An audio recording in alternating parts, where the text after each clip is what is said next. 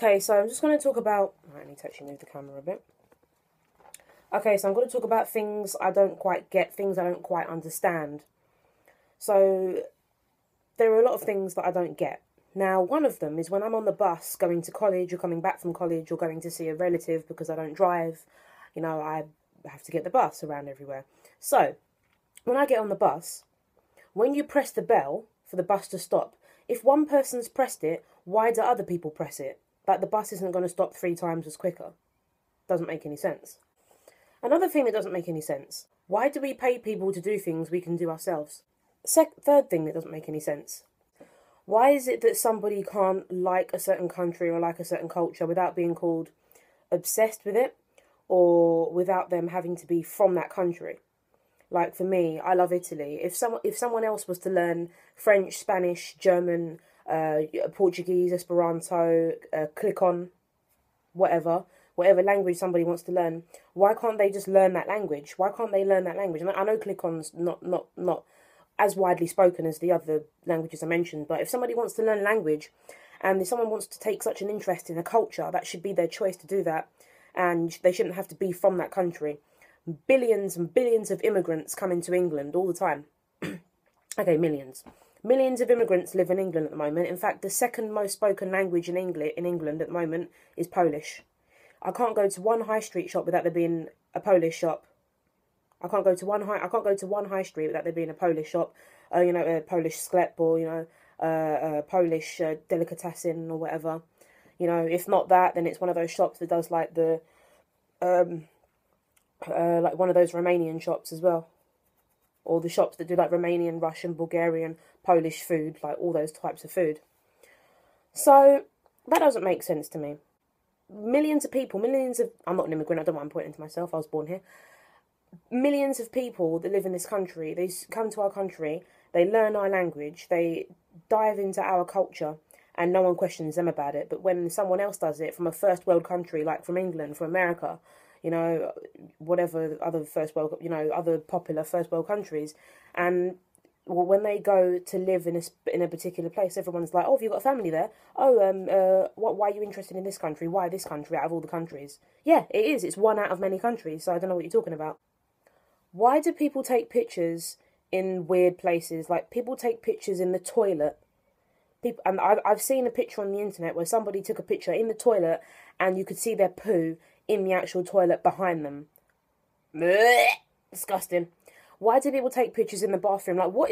I'm not this kind of girl. If I do, I make sure that it's not obvious that I'm in, like, a bathroom. So, a toilet, fucking hell, fucking American English, right? I make sure that if I'm taking a picture in a toilet, in a public toilet, that if there's, like, a nice little background, I'll take a picture there. Or I'll take a picture against the wall or something. I'm not going to take a picture in the mirror and you can see all the toilet cubicles behind me. I find that a bit strange. So why do girls do that?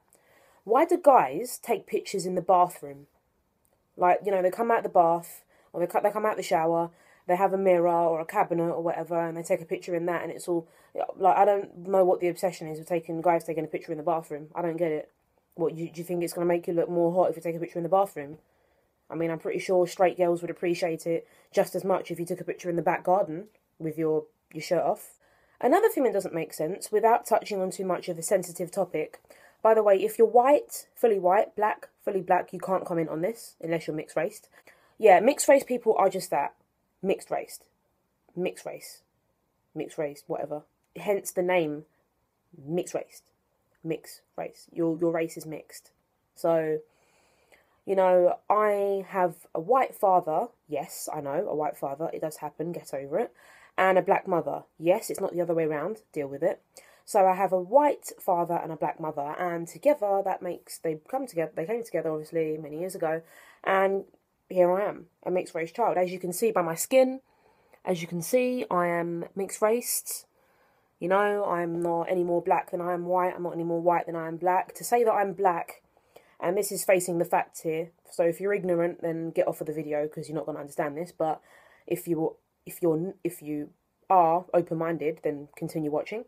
My mother, to say that I am black is ignoring the existence of my father. To say that I'm white is ignoring the existence of my mother. So you can't say that I'm either white or black, because then you're basically ignoring that one of my parents exists and the other doesn't. So that doesn't make any sense. Okay, here's another thing that doesn't make any sense. Why are we still saying British when we mean English? I find the number one country that is the most guilty for this, and I know people from this country are going to see this, Americans. I'm sorry, I can't say I love you, because I don't, but you're all right people, some of you.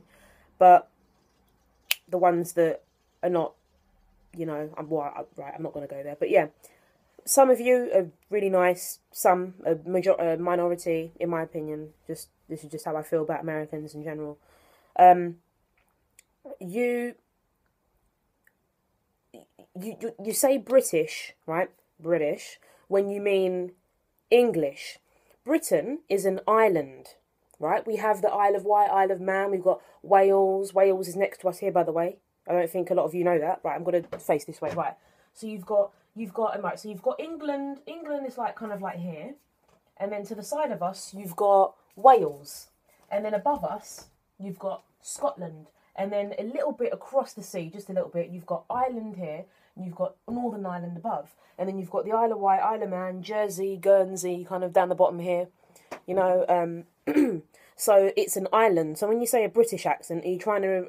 What that means, this isn't what you mean, but what that means when you say a British accent, you're referring to all the countries within the British Isles, which doesn't make any sense, because there is not one person that I'm yet to meet one person who is from Jersey, Guernsey, Isle of Man, Isle of Wight, Ireland, Northern Ireland, Wales, Scotland, and England.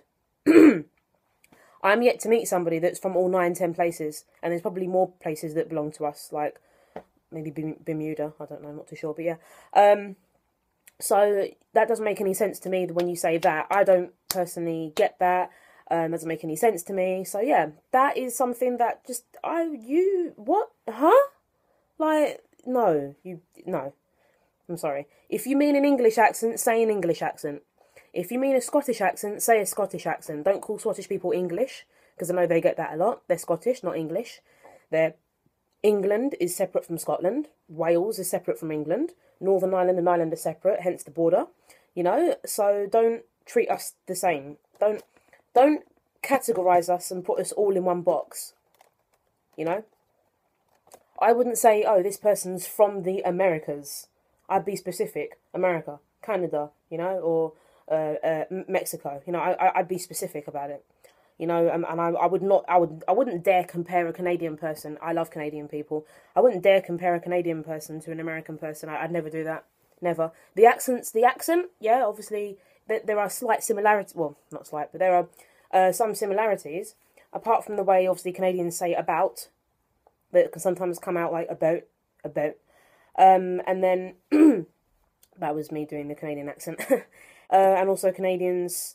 speaking Canadian English, they understand British English more. That is something you can categorise for all of us, because everyone all over speaks British English, but we also have our own type of English. There's English, there's Scottish English, there's Welsh English, there's Irish English, and every country's got their own type of slang that they use. Like, I know up in Scotland, if they're still going to say, oh, kissing, like, they might say winching, I know that. You know, Scottish say wee to mean small, like a wee bit, you know. So, I know that Scottish people have their slang. I'm sure Welsh people have their slang. I'm definite Welsh people have their slang, you know. And all the other islands, you know, below us and, you know, next to us, whatever, they all have their own type of language. Wow, okay. They all have their own type of slang. That's what I meant to say. Okay, so that's all I have to say for today. I hope you enjoyed this video. Give it a like, thumbs up if you liked it. If you didn't like it, if you disagree with any points that I've made in this video, leave a thumbs down. Hate is welcome too, just as much as positivity. So, yeah. You want to leave a positive comment or a negative comment? Comment in the box below. I hope you have a nice week, and I will see you again soon.